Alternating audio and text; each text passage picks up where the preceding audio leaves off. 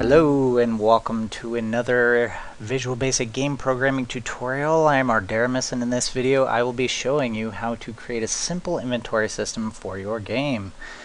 In this demonstration I will be showing you how to produce an inventory menu that looks sort of like this.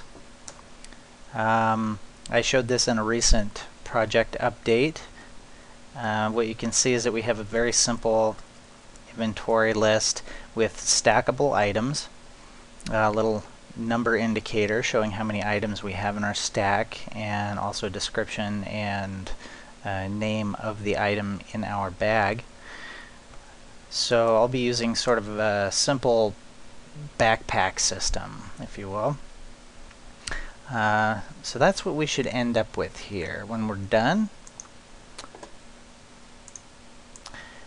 Now, if you've been following along in my other tutorials, you may notice that the project looked a little different than it did before. I've made some pretty big adjustments to it recently, but I will be providing the source code for this segment on the video in the About section. If you have questions about that, feel free to ask. And you know, there are some pretty big changes in there, but you know, staying on topic and not getting too much into those other bits and pieces, we should be able to still produce this effect in your old versions if you want to try it, or in your own projects. That's what the tutorial's for, right?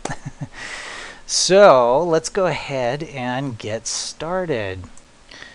I've created a couple of small graphics to be drawn as our inventory. The first step is, you know, an item representing the item that I'm going to be placing in my backpack. What you would really want is, you know, an entire sprite sheet or tile set of items that you could call upon and draw different types of items from.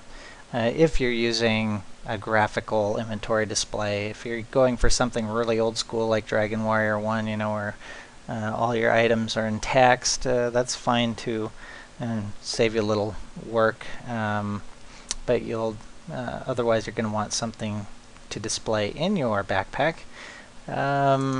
I've also created a very ugly and basic backdrop for my inventory screen, as you saw just a little bit ago. You can get pretty fancy with these. You can create any number of effects and just draw them to your inventory window.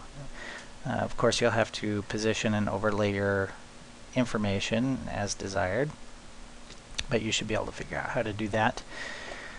Let's go ahead and go into your project in the Solution Explorer. We're going to have to create a few new classes here, sort of a hierarchy of classes, starting with a player class, and then a backpack class, and finally for the bottom, you know, an item class. You could go even deeper than that if you wanted. You could do, you know, item effects and whatnot, which is probably where you're going to want to go ultimately, so you can have different items have different effects, or a list of effects that items have, like healing and things like that. So I'm going to go ahead and probably just place these main ones in our globals folder here. I'm going to click on that to expand it. It looks like I've already created an items folder here, sorry about that, but to create this items folder, you can just right click on your globals folder, select add, and select a new folder. And then once you have that items folder created, we're going to go ahead and right click on that and add a class, and I'm going to call that class item. So this is going to be the base structure for our item class. It'll store things like the item name, description, whether it's stackable or not, and also a reference to its image assets. I'm going to create another one, and this is going to be our backpack. This will be the next level up. The backpack will store the items. And then I'm going to create in the globals root here pretty much the top of the structure, and this one is just going to be called player. Something we probably should have done a long time ago, but it's just, this player class could be the base of all your player storage, your player's progress,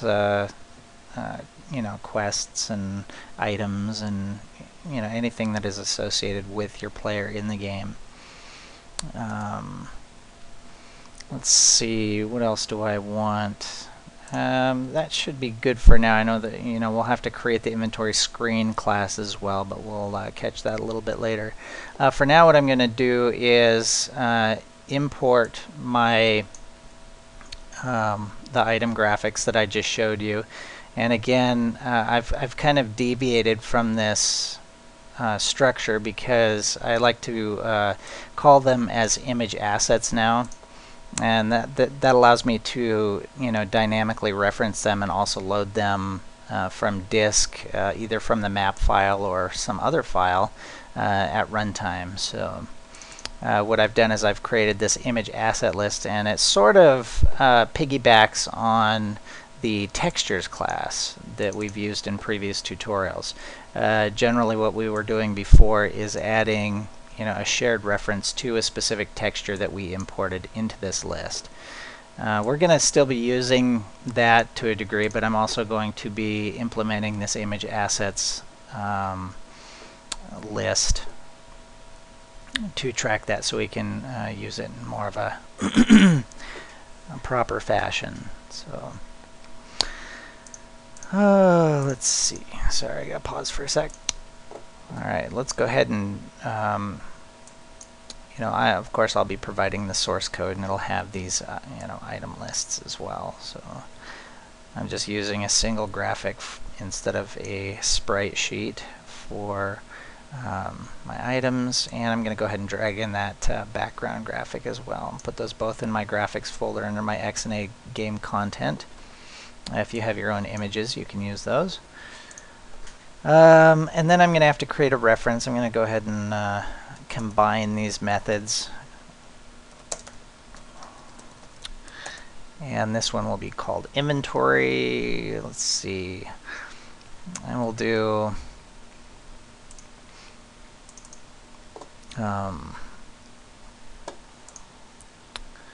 yeah.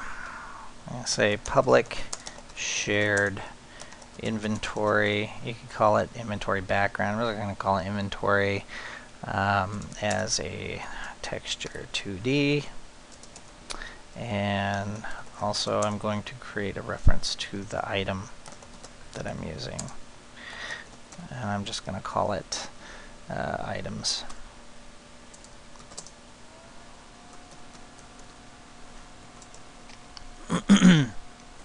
Hopefully in the future I'll have an actual tile set or sprite sheet of items that we can use.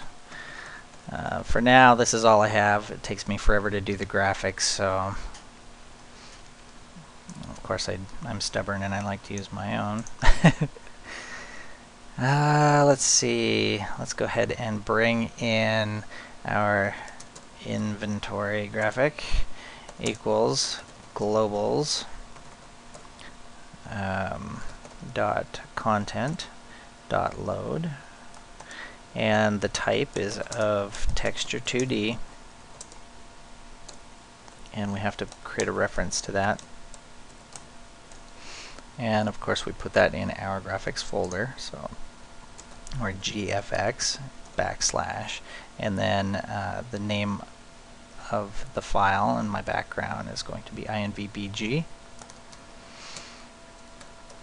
and I will just copy this line so I don't have to retype all that.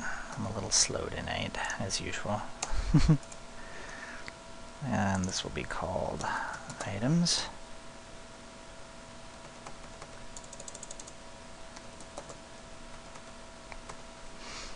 Okay. And like I said, I'm going to sort of do a little bit of hybrid system here so I can utilize this, which makes it a little more dynamic in the end. This fetch image function will it'll return the proper texture for whatever you're using based on its name. It's pretty nice. Let's go ahead and I'm going to do this below tunes. Just going to call this temp imports because it's sort of a temporary setup, just so we actually get this graphic imported.